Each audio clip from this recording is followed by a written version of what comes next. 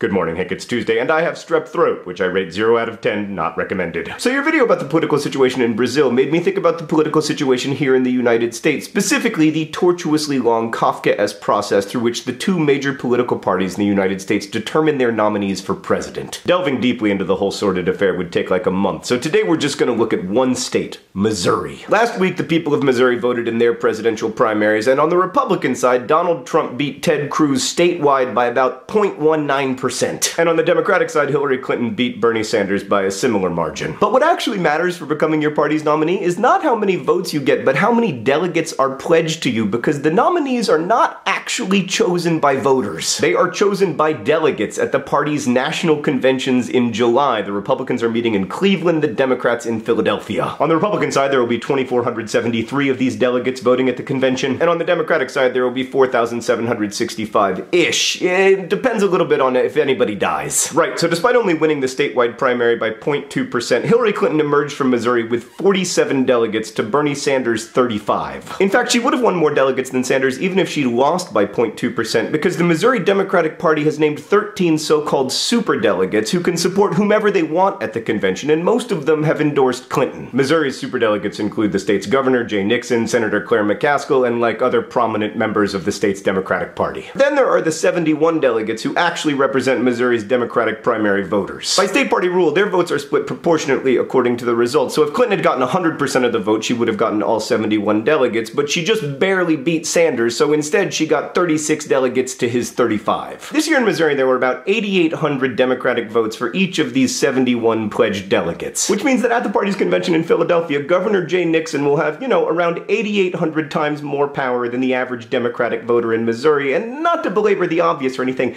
that's not a power distribution generally associated with the word democracy. But wait, there's more. Over on the Republican side, Donald Trump beat Ted Cruz very narrowly statewide, but emerged with 37 delegates to Cruz's 15. And John Kasich, who got 10% of the vote, won no delegates at all. But it wasn't all bad news for Kasich, because on the same day in Ohio, he got 47% of the Republican vote, but all of the state's 66 delegates. That's because the rules of the Republican state party in Ohio dictate that whoever gets the most votes gets all the delegates, whereas the rules created by the state party in Missouri dictate that if no one gets 50%, the winner gets 12 delegates, and then 5 delegates go to the winner of each of Missouri's 8 congressional districts. Trump won the state and 5 of the congressional districts, ergo 37 delegates. Alright, this is gonna get a little complicated. A bit of context for non-Americans. There are 435 congressional districts in the United States. Each of these districts elects a congressperson every 2 years who goes to Washington and fails to pass a budget. Presumably they also do other things, but the main thing is to make sure that we don't accidentally pass a budget. Each state gets a certain number of congressional districts based on their population, and after the 2010 census, it was determined that a smaller percentage of Americans lived in Missouri, so they lost a congressional district, while fast-growing states like Arizona and Florida gained districts. But this losing a district offered the state of Missouri an opportunity to redraw its congressional boundaries. Back in 2010, there were 6 congressional districts represented by Republicans and 3 represented by Democrats. If one of those had to go, the Republicans obviously wanted it to be a majority Democratic district, which is what happened because 1, they controlled the state legislature, and 2, one of the Democratic congresspeople helped them, because in that process, his district became even more Democratic. Now he's less likely to lose his job. Today, congressional districts in Missouri are drawn mostly in a way that makes the elections within them extremely lopsided. Like in 2014, the 1st congressional district in Missouri voted 73% to 21% for the Democrat. The 3rd district, meanwhile, voted 68% to 27% for the Republican, etc. But per Republican state party rules, no matter which district you win, you get the same 5 delegates. Like in Missouri's 1st congressional district, about 34,000 Republican votes were cast. In the 7th district, it was closer to 150,000. So just by virtue of living in the 1st district instead of the 7th, your Republican primary vote is 5 times more powerful. In short, Hank, all of this is extremely complicated, and none of it is particularly democratic, at least not in the straightforward way we usually imagine democracy. Political parties are weird institutions in the United States, like they're simultaneously public organizations and private clubs. They make their own rules, the rules are constantly changing, but in many cases the rules are regulated by the states. And political parties are powerful, but only insofar as their supporters allow them to have power. Also, they don't really have card-carrying members, but almost every nationally elected figure belongs to one of them. Now, some of this is a legacy from a time when the United States was openly suspicious of what we now call voting rights. I mean, for most of American history, most adults couldn't vote, and political parties served partly as a check against revolution or radical change. In fact, the nominating process has become much more democratic over time. Like as recently as 1968, only 34% of Republican delegates were chosen by primaries, and only 38% 100% of Democratic delegates. And for the last 10 election cycles in both parties, the person with the most overall primary and caucus support has also been the eventual nominee. But that may not be the case this year, and it remains to be seen who will actually wield the power when the party and the people disagree.